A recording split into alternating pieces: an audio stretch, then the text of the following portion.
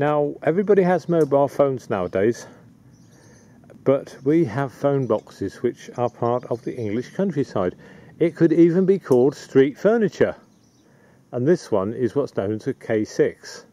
It has a crown at the top, which presumably represents Elizabeth II, our current Queen, who's been there since 1952 or 3.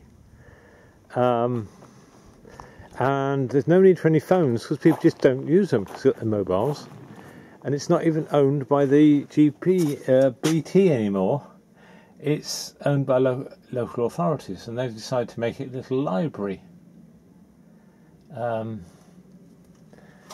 people can borrow a book, put your name down, and just in your own goodwill to bring it back again. Or perhaps you could replace it with a different book. Good idea, I suppose.